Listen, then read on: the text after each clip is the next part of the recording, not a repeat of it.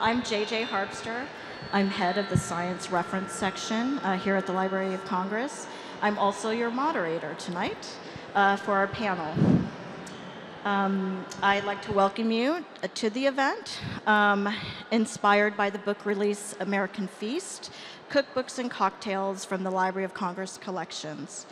This book is part of the publishing office new collection close-up series that invites readers to experience the library's treasures in a compact, accessible book that curates a unique collection of objects and brings them to life with color reproductions, historical contexts, and fascinating anecdotes. So earlier this evening, and it's still going on upstairs, the library's specialists and curators and archivists treated us to a really special a very special display that showed the variety and depth of the library's food collections with a focus on recipes and cookery and cocktails and, of course, cookbooks that were featured in American Feast. And so it's always really special to experience these works firsthand and in person.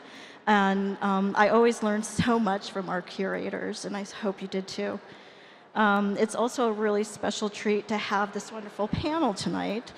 And we're going to talk about food and cooking and how it relates to history and everyday life and culture. Food is pretty much everything. We need it to live. So I'm going to introduce the panel, some very short introductions.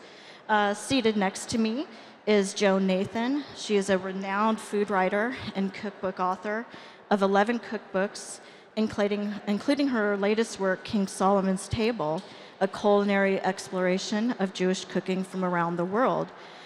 This was released by Alfred P. Knopf in April 2017. Her 1994 cookbook, Jewish Cooking America, won both the James Beard Award for the Best American Cookbook, as well as the IACP Julia Child Cookbook of the Year Award. I am personally a big fan of her 2010 book, and I've told her that tonight, Quiches, Kugels, and Couscous, My Search for Jewish Food in France.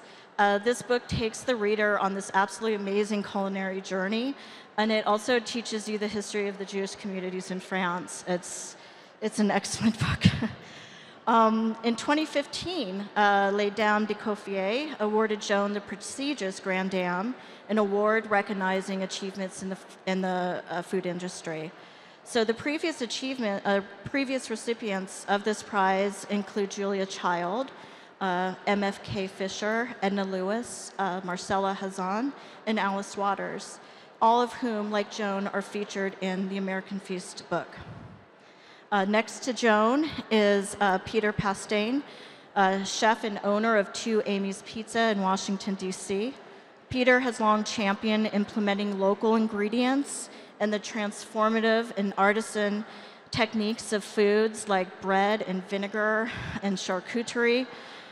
He also opened up a restaurant in 1987 in DuPont Circle, Obelisk, and in 2013, Edo on 14th Street. And Peter also, this is wonderful because I'm a big fan of vermouth. Peter also makes Italian-inspired small batch vermouths and aperitivos.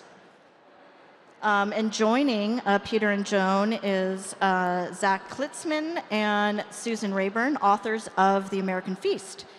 Zach is a writer and editor in the Library of Congress Publishing Office and a former Jeopardy champion. So you might have recognized his face. I knew him from somewhere. And Susan is a senior writer-editor in the library's publishing office. She's also the author of Rosa Parks in Her Own Words, Football Nation, 400 Years of America's Game, and co-author of Baseball Americana, Treasures from the Library of Congress. So now that those introductions are done, I'm going to sit down. And I'm going to start the conversation. And I'm going to start it with something that all of us have, and that is food memory. The taste, the smell, right? The texture, the act of preparing food triggers memory to a specific person, a specific time, a specific place. And being in science, I'm very interested in this.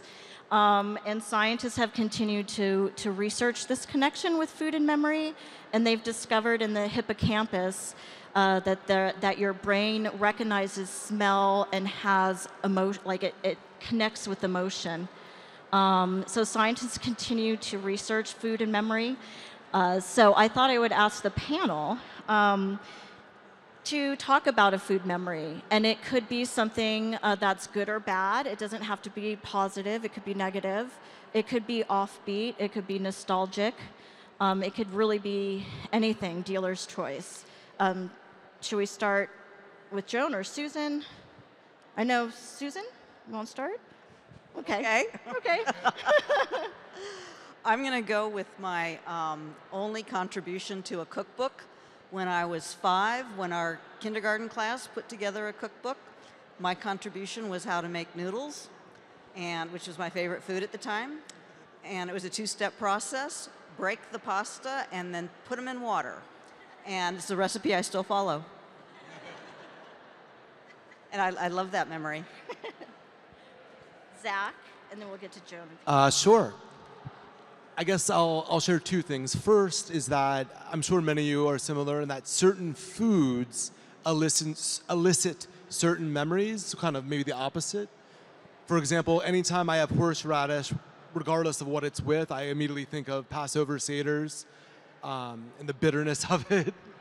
And then in terms of maybe a specific memory, we were just discussing the other day that scientists believe that often sweet food memories are the strongest because your brain rewards, you're rewarding yourself in some ways with sweets. And so your brain's more likely to remember that than maybe a spicy or bitter or pungent food. And so a sweet food memory I have, no pun intended, when I was young, when my family would visit my grandparents, often my grandfather would take me into town early in the morning. We'd go to a bakery and get fresh-made donuts. And as much as I love Dunkin' Donuts or what have you, a fresh, almost homemade donut is just so incredible. And I can still kind of picture them and taste them almost. Yum. Okay, Joan. I was going to do ladies first, but we'll do. Okay. Well, I have so many food memories. I'll tell you a food memory. Well, can I tell you the memory of the Library of Congress instead? Yeah. Okay. Since I do remember food memory, my mother used to make something called Zwetschgenkuchen, which was a plum pie with a butter crust. It was called a myrmidtide crust. And whenever I see it, I remember the way that she would put the plums in the tart, carefully placing them, and that she did that as carefully as she remembered her mother, who never cooked. She had a cook, but her mother would sew, she was a hat maker, would sew hats, and she did that, she said, as carefully. So now when I not so carefully make it, I always think of my mother, who was very careful in making it. But should I talk about the lamb? Yeah. Oh, all right. Do you mind? Yes. Okay. Well, I just want to tell you that I feel really good being here, because when I first moved to Washington 45 years ago, and I was working on my first cookbook, my second cookbook, The Jewish Holiday Kitchen, I spent a lot of time here. And I felt so awed. They didn't have the Madison building, I don't think, then. And I would come in here, and then I would go up to I think I could go up then to the Hebraic division that was over there. Right. And then I would look in there, and then they would let me go down to the big stacks. The stacks. And on my birthday, I would always, for several years, and I realize now that I got in illegally, somebody from the Hebraic section would let me in, and I would just happily sit in the stacks looking at all these cookbooks. And for me, that was the best birthday present. But a better birthday present was the help that I got then and that I get now from people like JJ and the two of you. They are amazing. For my articles for the New York Times, for my books, I always say that it's my special, what's it, my secret speciality is getting these, I guess, special ingredient. Yes, Anyway, librarians. but that's, I'm sorry, but I couldn't help but stay it. Yeah. Peter, do you have a food memory? Offbeat, nostalgic, He's the opposite negative. of me. I do have some negative food memories. I do I have too. a lot of negative food I do memories. too. Some of them I'm not allowed to talk about. Okay. I mean, the problem with food memories is it's really about Proust and Madeleines. But, you know, I grew up on Twinkies, so you can't really go down that road. But my great-grandmother was a really terrific baker. And one of her specialties was strudel. My grandmother was a terrible baker, but thought she was a good baker. Right. So when she turned, it was either 95 or 100, I decided I'd make strudel for her. Right. Which, you know, once you get the dough down, it isn't really that complicated. So, you know, I spent a day at work, I made strudel. She lived outside of Boston, had to fly up to, you know, Winthrop to bring her the strudel. She had a party. She opened the box. She looked at the strudel. She said, "Peter, this strudel's too thick." Right. I mean, that way, not Right. dough-wise. Right. Yeah. Right. That's how my family is about food. But wait a Yeah. minute, but pizza? No nostalgia about pizza? I mean, I used to go to Shakey's when I was a kid. Shaky. Out on the I Pike. remember Shakey's. Later became a Hooters. Oh. Just a small factoid. Yes. I know I had a birthday party once where my parents called the wrong Shakey's, so when we got there wasn't any pizza. Yes. Yeah, just bad food memories. Yeah. Okay. I also have sweet food memories, but they're mainly the act of preparing those homemade goods that I remember most. So not really the food itself, though I do remember the food was delicious. So my mom would make me chocolate souffles. I'm an only child and was terribly spoiled. And if you know how to make a souffle, it's very difficult. And so she had many failures. But I wanted a chocolate souffle, damn it. And so she would, and sometimes there were some really great successes. So it wasn't really the taste, but just the chocolate, the act of her, like, don't open that oven, you know, like if you open it, the souffle will fall. So I just remember the kind of act of making a pie with my uncle or making cookies with my friends. And so it's not really the food itself, it was that act of preparing it. But it's sweets. It's all around sweets for me. Okay, so moving on. And I'm going to leave time for question and answer. And I want to keep track of that to give you guys at least like 20 minutes or more I'm sure you guys have questions for our guests. So the American Feast book features, oh yes, the American Feast book features all sorts of cookbooks and recipes from the 18th century to today. So I thought we would talk about cookbooks and recipes. So I'm going to start with Peter. Peter, as a chef, how do you use or maybe not use cookbooks in your professional or even personal life? Well, differently now than I used to. So when I first started cooking, I had no idea what I was doing. I compulsively read a lot of cookbooks, you know, partially just to figure out how to do things. Unfortunately, there was a lot of really terrible information in a lot of cookbooks. Right. So you'd had to sort of wade through that to try and figure out how to really do things. I mean, these days it's more for atmospherics, I think. Mm-hmm. I don't really look at recipes, but some people are great writers. Mm-hmm. You know, and I compulsively reread my favorite cookbooks, Mm-hmm. you know, pretty frequently. So. And you told me upstairs you weren't allowed to buy any more cookbooks? Well, that we what don't you have any said? more shelf space Oh, at shelf home. space for cooking. Right, so Right, I think okay. it's sort of maybe if I buy a new one, I have to get rid of an old one. Right. Yeah. One in, one out. One in, one out, yeah. Right. Same in my family. No. Yeah. Mm-hmm. Okay. I have a question for Joan.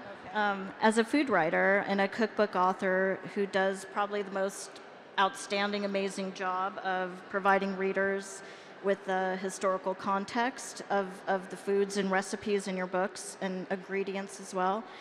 How do you adapt or translate those older recipes that might contain things that are unfamiliar, to the modern kitchen? Well, it's one of my favorite things to do, and one of the things that I feel as if I'm going to convey history or going to transfer history and culture to the next generation. So I don't know if you saw in the New York Times, I did an article a few weeks ago about sauteed onions and schmaltz, chicken fat, and hard-boiled eggs. And I didn't think they would even want this recipe. And they said, oh, it sounds so nice and simple, because that's what they want. and then I realized that I would put it with the schmaltz. So I sauteed the onions and but I used a little bit less chicken fat. And then I tried it in vegetable oil, but it was much better with chicken fat.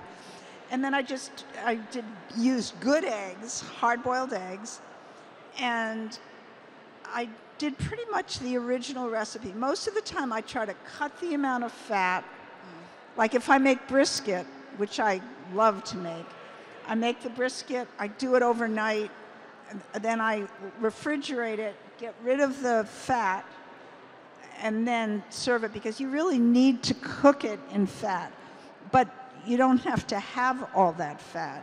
So, that's one thing that I do. But I do try to modernize, but I think that today you don't even have to modernize it that much, because when they wanted to pay me for the article, they said, well, how much were you original in that recipe? And I thought, no, I didn't want to be original. But I did add tarragon to it, which no self-respecting Polish Jewish cook of the last century would have used. So I said, well, I did add one ingredient.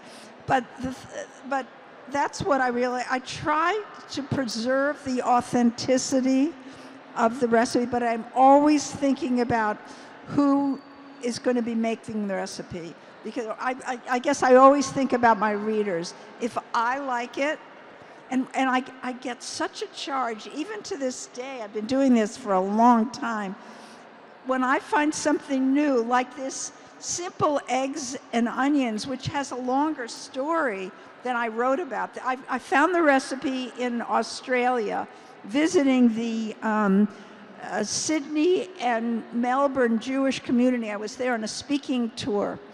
And I noticed that at every Friday night dinner, they had challah, and really beautiful homemade challahs. And then they had two things, so, chicken livers, hummus, and 3 dips, and then these eggs with onion. Every single family had a little bit of a family variation. So I thought, here's a story for the Times, but I didn't think it was much of a story. So then after I wrote the story, all kinds of people contacted me, Indians that had the same, Indian, not American, Indian Indians, where they had the same sauteed onions and hard-boiled eggs, but with different spices. And that was a meal for them. And I realized this, in Poland, was a meal. And my mother remembered when she was growing up that her mother would make this for a meal. But she never made it, ever, until I made it. No. So that her mother never gave her recipes because her mother didn't cook. She taught her cook how to cook. But this was a common immigrant recipe. So, that's and what I do too when I'm doing recipes, I call people like JJ because I ask a lot of questions. And it's amazing what you find. I think we were tracing farina. Was it the use of farina? Right. The in use a of cake. farina, Was it in a that's cake? right. In the honey cake that I did. Cake. Because a Holocaust survivor, made a cake with farina inside of it, which is what a lot of the Russians are making. If you've been on 18th Street at the Ukrainian bakery, and there's an Azerbaijani bakery, I think, and they have this layered Russian cake. How many of you have had it? I bet you've Honey cake's amazing. It's delicious. It's not really much honey in it, Right. but it's so delicious. Yeah. And I wanted to know what the origin. I can't remember what we was found out. I think we didn't quite solve it, but we found some stuff. But there was something called grits that people used in Germany and in other places that was like farina in cooking. And it was comfort food. Yeah, I learned a lot about farina. So, right, exactly. From that question. I don't know if I answered your question. Yeah, no, definitely. So it's kind of on a similar note, and this is for Peter. So, your use of ingredients, I was raving to him about the dough and his pizza. It's amazing. So your use of ingredients and methods seem to be really crucial to your recipes, and especially the techniques. And so how, it's hard to convey techniques in a cookbook without maybe illustrations or imagery. I was thinking, I don't know if anyone out there watches Schitt's Creek, but there's the family dinner episode when Moira and David are making cheese enchiladas, and they're supposed to fold in the cheese. And she's like, just fold in the cheese. And he's like, what does that mean, folding in the cheese? Do I fold it like a paper? What do I do? And so I know when I'm often doing recipes, I have to YouTube things because I have no idea what they're talking about. And so, how did you learn techniques? Because there was no YouTube back when you were a budding chef, and I don't know how well they convey in cookbooks and recipes. They just say, do it, Is that yeah? So, there was Jacques Pepin back in the day who had a really great cookbook about technique. Okay. Lots of different ways to truss chickens and how to make roses out of tomatoes and other really, really helpful things. Mostly it's just repetition, and it's also constantly evolving. You spend a lot of time in the kitchen doing extremely mundane things over and over and over and over and over again, and it gives you a lot of time to think about it. Right. So I have a whole methodology for peeling fava beans that's super efficient.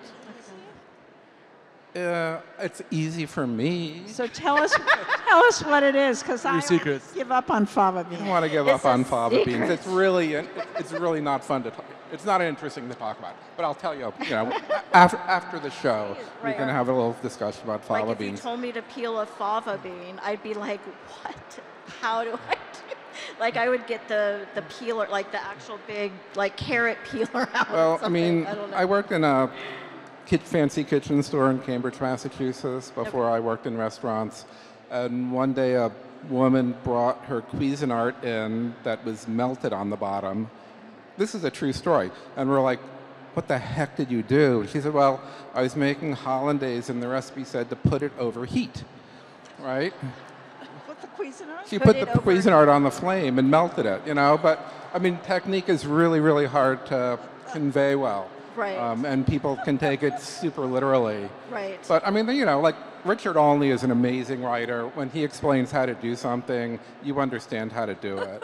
But it's a super rare gift. Yeah. But, I used to have a really involved squid cleaning technique that I've totally thrown out, and I have a new, much better squid cleaning technique. But, it involved a 30-year-old cookbook and watching Japanese guys cleaning octopus on YouTube. But, the yield's much better and the squid's much nicer, and you need something to think about because you're just doing the same thing over and over and over and over and over again all day. Although I guess there are plenty of other people to do that for them, but that's what cooking's about. If you're not interested in peeling your own garlic and chopping your own onions and cleaning your own dishes, then, I don't think the love that you've put into the food is reflected in the dish in the dining room. And, a lot of restaurants have beautiful food and there's just no emotion to it. But it's, it's really about being involved in honoring that technique, because that's what the profession's all about. And we haven't talked about cocktails, but we'll get back to cookbooks. So why vermouth and aperitivos? It's another negative story, but I'm happy to share it with you. Okay. I was at work one day, and one of my wine salesmen came in, and he said, "We got this great vermouth. You really have to try it." And I tried it, and I said, "Yeah, that's really nice." And he said, "Yeah, it's $37 a bottle." And I'm like, "Bullshit, I can make something better than that." So, I just started playing around, but it was just really, just because I was so pissed off about how expensive the vermouth was. Yeah. Yeah. Right, but passion fuels like Or excellence. anger, yeah, right. Fuels a lot of things. Pushes you. Okay, yeah. But I mean, it took a lot of tweaking and reworking, and Right. dozens and dozens and dozens of different flavor combinations to find something that we're super happy with. Yeah. But that's the fun. Again, that's the fun part of it. Right. And I like cocktails. Yeah. Yeah, which I don't drink as many of now that the pandemic is pretending to be over. Yeah. Right. All right.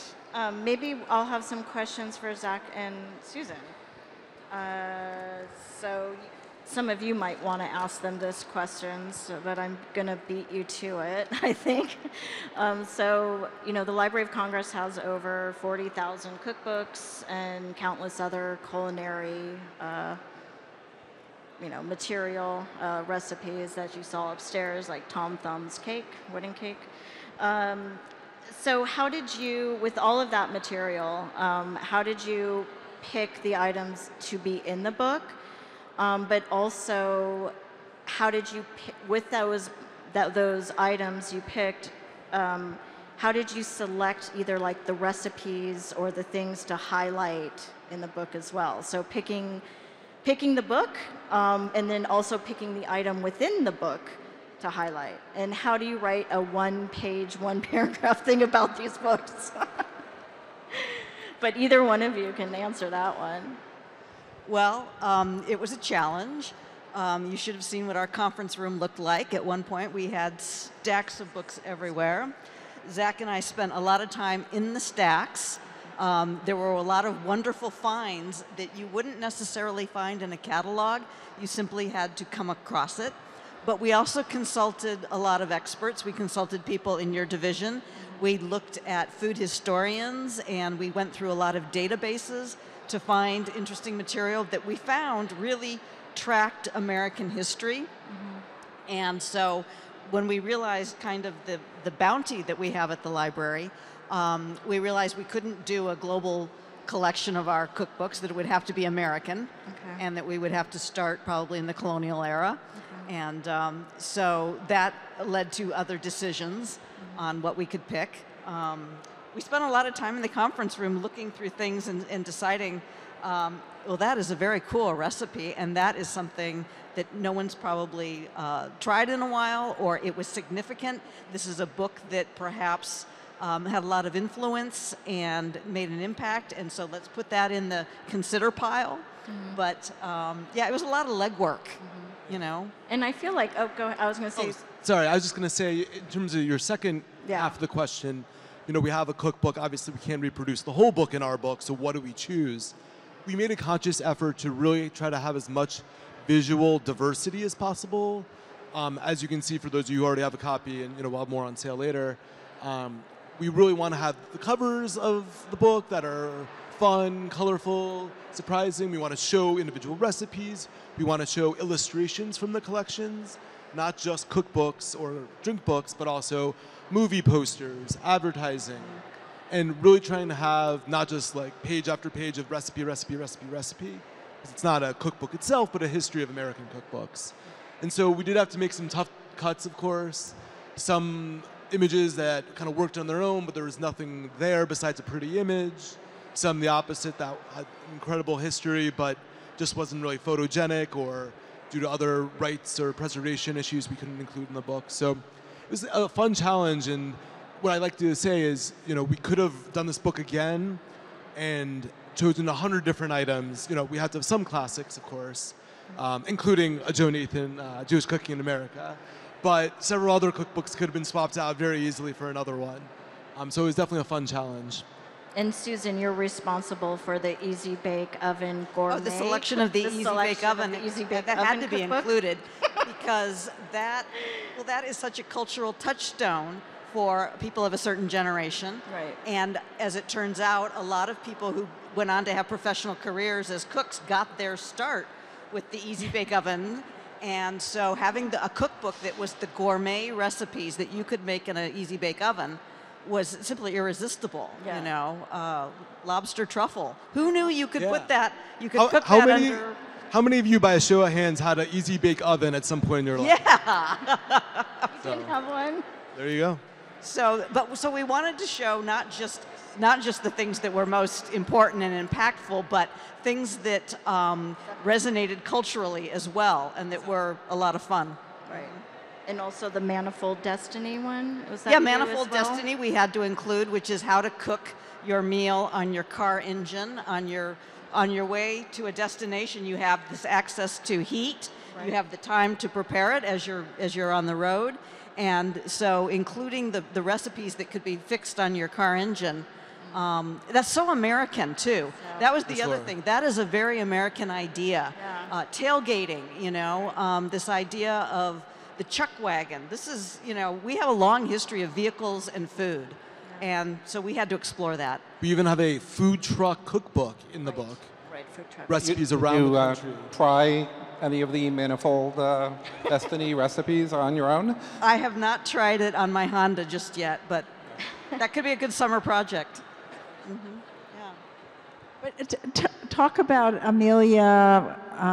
Simmons? Yeah, Of course. what you found about her, because I never knew what you pointed out in the book. Yeah. So probably the rarest item in the book, because there's only 4 copies left in the world, I believe, is American Cookery, and the library is one of the 4 copies. It's the first ever cookbook printed in America, written by an American. Woman. Is it from 1796? Woman. A woman, Amelia Simmons. Not much is known about her. The title page says she's an American orphan, but the historical record is a little spotty on exactly who she was. We know the first edition was in Hartford, Connecticut. Subsequent editions very quickly after the 1796 edition were published in New York. And what's so unique about it, besides being the first and the oldest, is that she adapted British recipes using native North American ingredients. So for example, molasses. And in fact, it has the first ever pumpkin pie recipe, pumpkins being, squash being native to North America. She also invented the word cookie using a Dutch version of cookie. She has a section on, I think, Christmas cookies, and then another Christmas cookie, it says. Slaw, as in salad, also a Dutch transplant. And again, the library only has one of 4 copies, so we had to include that. That's front and center. I think it's like page 2. And so definitely one of the treasures in the book. And she was illiterate, right? Yeah. She kind of has I can't be responsible for the errors because I don't quite know how to read and write. Something along those lines. It's amazing. Yeah. I have another question for you guys. Sure. Okay, this I might be stealing one of your questions as well for them. What surprised you most? It could be related to food history. It could be an item itself, a cookbook or a recipe or any sort of culinary thing. Well, I can answer this in the general sense. Maybe Susan can share some specific surprises. But what I loved about working on this project is that every division at the Library of Congress has something related to food and drink. Our manuscript division has, handwritten recipes sent to George Washington in Thomas Jefferson's handwriting, all the way kind of through the present. The Veterans History Project, and I know Susan loved this topic and can talk about it more, but veterans, especially POWs, wrote cookbooks while in prison. So that was a great section to include in our book. You might have seen upstairs, we have the lobby card from Mr. Roberts, a 1955 film that has the scene of them making cocktails, or scotch basically, from kind of ingredients on a ship during World War II. So many, we had the photos of the photographs in Prince Division. So it was a pleasure really going across the library, talking to our curators and our subject specialists, asking what do you have, and being just so surprised at all our incredible food collection. No, I was surprised to learn about in the Veterans History Project that we have POW cookbooks from World War II. These were men who were held in Japan and in Germany. It was one of the men wrote 20 years after the war why it was that these cookbooks developed and that they were something of a phenomenon. All they could think about, of course, was food while they were in prison on these very scanty diets. But what they would do is, a lot of these allies were from all around the world, and so they found that they would collect recipes from non-Americans to find out that they wanted to try these recipes when they got home, if they survived. And so you see a lot of international recipes taken down by our servicemen. But they were also inventing recipes. All they could think about was food. And so they were coming up with things. And one of the men said, every guy in my camp thought that he was this master chef, you know? And they're inventing these recipes. And he said, for the most part, when we got home and we tried them, they were terrible, you know? They were just, but they were also writing down recipes based on what they could make using the Red Cross boxes that were being delivered to prisoners. And in Japan, delivery was not frequent, but in Germany, it was. And so what can you make with a candy bar and some cheese and some powdered milk?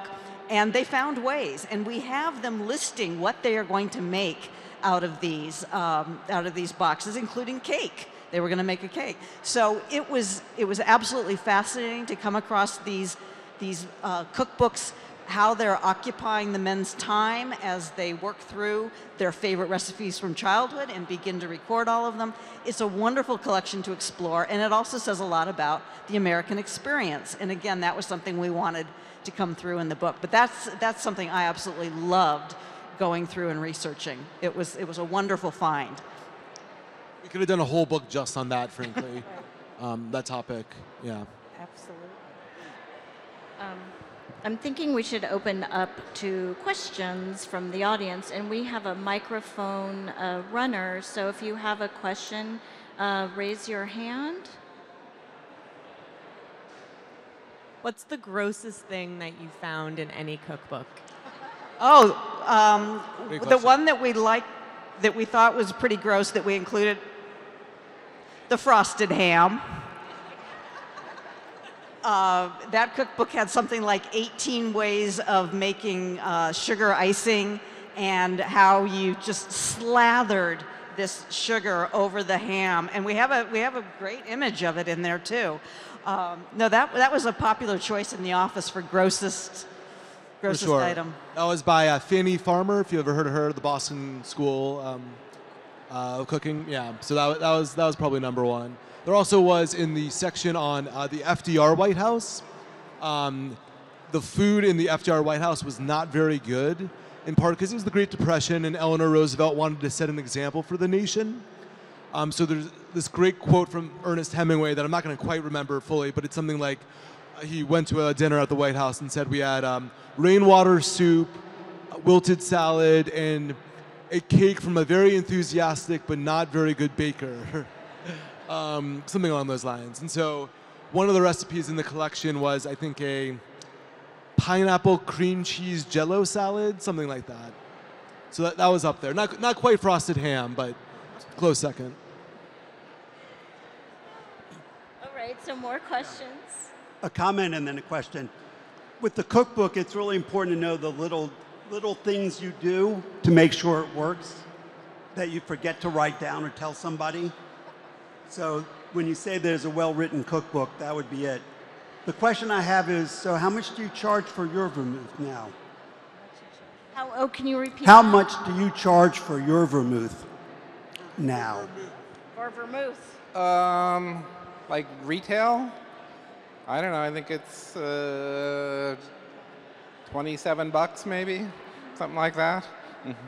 Of which I get very little. I'm just curious, thinking back to my early childhood, the various dishes created from Jell-O were very popular and in all sorts.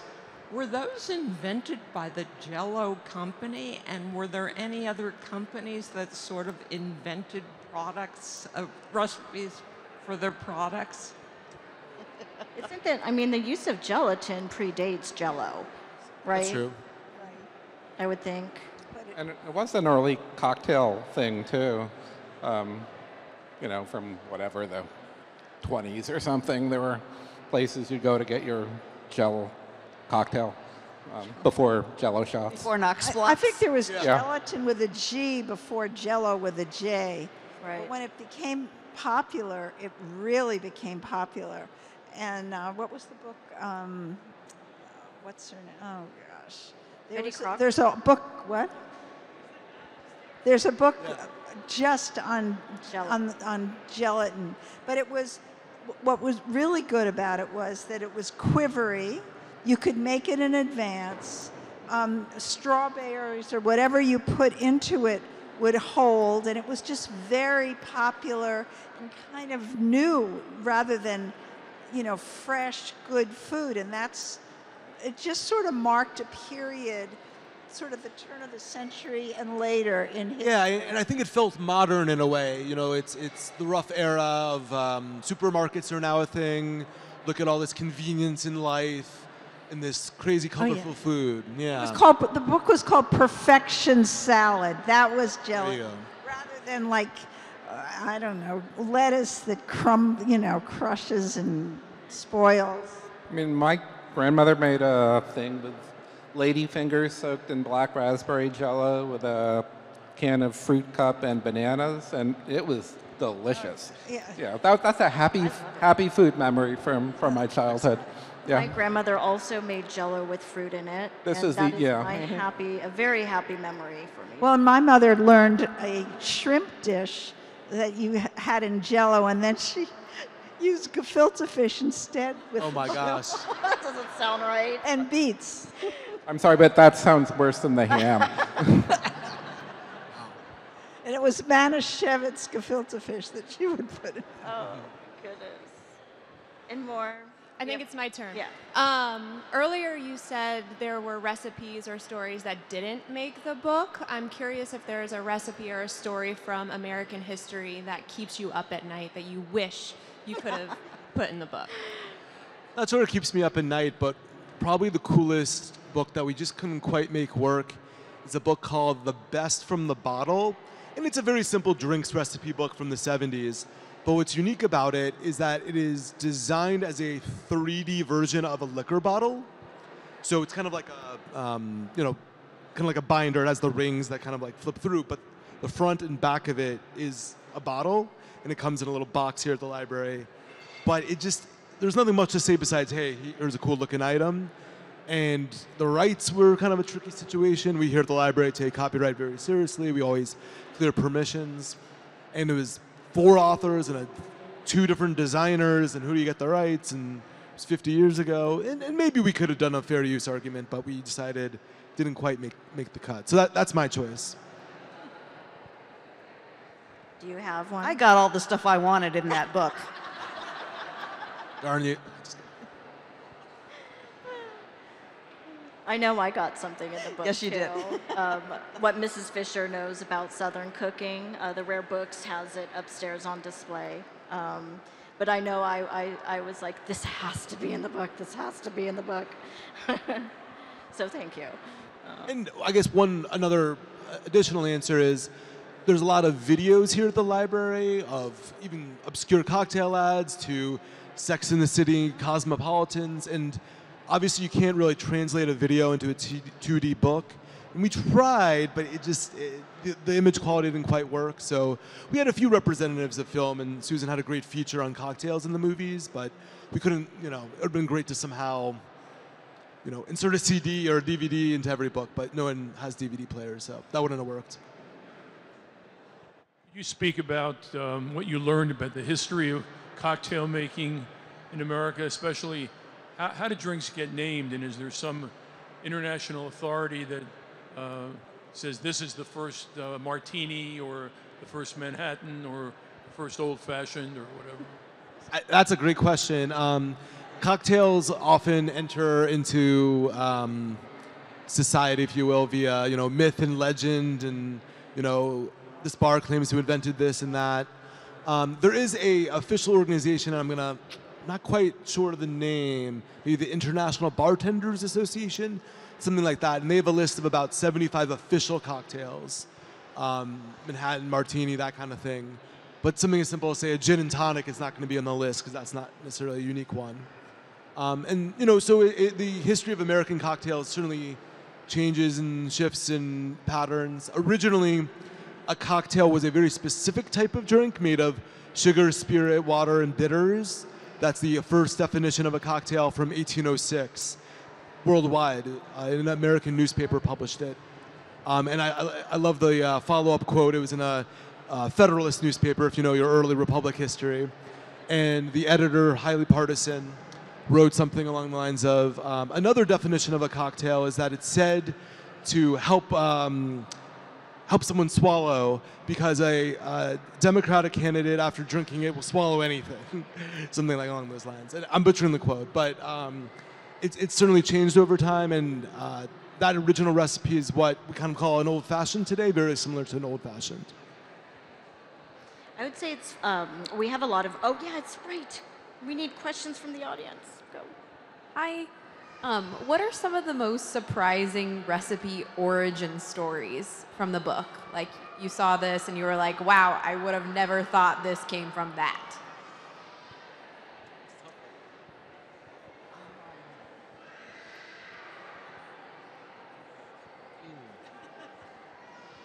I would have to give that a little bit of thought because I didn't really think that way. What I was especially interested in was how these recipes and these cookbooks were reflecting what was happening at the time, and that there's a lot of interesting evolution.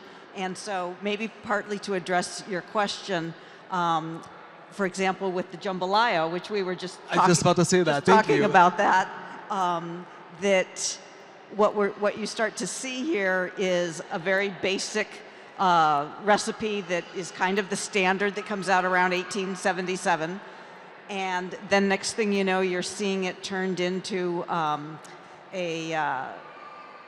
well, we actually do have the a kosher jambalaya recipe. And so you do start to see how some of these recipes developed that we were able to show you the first printed version, say, of jambalaya, but then we're able also to show you several other versions that come along later over the years where suddenly jambalaya is going from a chicken recipe to one that's got sausage to one that's got endless spices. That was kind of a fun thing to actually track, to see that happen. I'm not sure that answers your question exactly, but yes, that sort of thing is kind of fun to follow. And yeah, that's a great answer. Jambalaya probably is what I would have said, but a similar answer is we have a section early on about how Thomas Jefferson is often credited with bringing macaroni to America or ice cream or other culinary treats from Europe. But one thing that is often lost in the story is that he was not the one doing the cooking. But there's a quote that the only time someone ever saw him in the kitchen in Monticello was to fix a clock. Instead, it was his enslaved chef, James Hemings, who did the cooking. When Jefferson was in Paris, he had his enslaved chef, James Hemings, train with a prince of France's personal chef. And so Hemings was the one who brought back these recipes and cooked them. Of course, if you recognize that last name, James Hemings, he was the brother of Sally Hemings, who in turn was technically the sister-in-law, is that right, half-sister, thank you, yeah, of his wife. So it's very complicated family history there. But that's one way, that's surprising in some ways, the origin of a recipe. And you talk about origin stories of macaroni and cheese. I always thought it was Thomas Jefferson that transferred something like you know, the baked macaroni with cheese that he learned about in Italy, but it wasn't. It was James Hemmings, because if you ever go to a southern, a family reunion, they always have this macaroni and cheese, but not the Kraft macaroni and cheese. Yeah. But really good macaroni and cheese. And it occurred to me that it's been a tradition forever. You know, you don't get it necessarily in the North. Yeah. But you get it, and it must have come from James Hemmings, so we've all got connection. history wrong. Yeah, absolutely. We actually have a book in there from, I think, 1991 or so called the Black Family Reunion Cookbook. Right. That was put out by the National Council for Negro Women, I believe is the name. Does it have macaroni and cheese in it? Absolutely, absolutely. See, that's really interesting. I mean, I just realized it Yeah. when I went to a black family reunion, and I thought, wait a second, this isn't... Anyway, but he learned about it in Italy because he was with him in Italy. Sorry. I just wanted to thank you for sharing your insights today. And I had two questions. I think one more geared towards the authors and then one towards the chefs. For the authors, I was kind of thinking about when you were doing the research, you really saw sort of like the whole sort of cycle of foods and how they've evolved. And I was interested in seeing, like what is old is new and what is new is old. When you were researching, did you kind of see like, oh, that's a food trend that's really coming back up right now that we had like originated back a long time ago?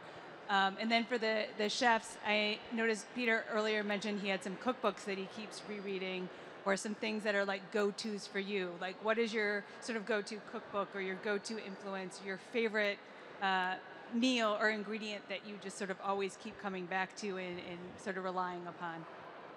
Can I go first so I won't forget the question? Sure. Go for it. I guess go-to somewhat cookbook is Honey from a Weed by Patience Gray, which is memoir, recipe, lots of descriptions of ingredients from Italy and Spain and a little bit in Greece as well. My go-to ingredient would be anchovies, which is spoken a lot in her book as well. But, we spend a few hours a day at work just, cleaning anchovies. It's a great all-around food. It's an umami food, wonderful texture, really great at enhancing other flavors, and just absolutely perfect on its own. So that's like my go-to thing. Something I just learned today, speaking of that, I learned upstairs at our display, which I hope many of you checked out, is that the first ever description of anchovy pizza, either in English or by an American, I can't quite remember which, but anchovies on pizza was in the 1830s by Samuel Morse, who invented the telegraph. There you go. I had Who knew? no idea. The Library of Congress knew, I guess. Addressing your question about trends, what's old is new again. When you look at the early recipes in our book, of course, this is all natural ingredients. And then we take you through into the 20th century with all of this mass-processed, mass-produced Jell-O makes an appearance. But then, by the time you're getting into the late 60s and early 70s, we're featuring vegetarian books and vegan books. And there's this return to what is natural. And so you absolutely do see some of these things cycle through. Yeah, thank you. A great example of that, of an early kind of farm-to-table, if you will, moment, though they don't call it that, is in a community cookbook. And real quick, community cookbooks, which the Library of Congress has, I think, over 6,000, if not more. These are local churches, civic organizations, libraries, and then into the president's synagogues too, raising funds for their local communities by compiling recipes of local, often women, sometimes men, more recently. But anyhow, from one book from Kentucky, they literally have a pickled walnut recipe, and they say it's best to pick the walnuts around the 7th of June. They're that specific, thinking about local ingredients. So can't get more hyper-local than a specific day of the year. Or more natural, yeah. But they're doing that in May now. Oh, right, yeah. Maybe even February, yeah. One more question. Oh, but you didn't answer. Oh, sorry. Yes. In preparing this book or thinking about what was going to be included or not, did you identify any regions in the United States that surprised you in terms of like the complexity of the meals that they were making at the time? Outside of maybe, let's say, New York or, you know, the Connecticut's that you mentioned, other cities or towns that really perplex you? As a West Coast person, I was pretty aware of that, that not everything happens in New York. And a book that I really especially liked was, it was the first Mexican cookbook to get a general readership, you know, and it was available just, you know, outside of New Mexico. And it was the state librarian was a Hispanic woman who compiled a lot of these recipes that Americans were seeing for the first time outside of the Southwest. And we then, and that's pretty early, that's 1934. And we've also included then different, you know, as different waves of groups came in, and they're bringing their traditions, and we're starting to see Americans who've been here for generations adapting to it or being inspired by it or just get, you know. And so that was a fun thing, was to look at, for me, the Southwest and the West Coast. You know, there is a lot of, the South is represented because the South is known for their cooking, and they produced a lot of cookbooks.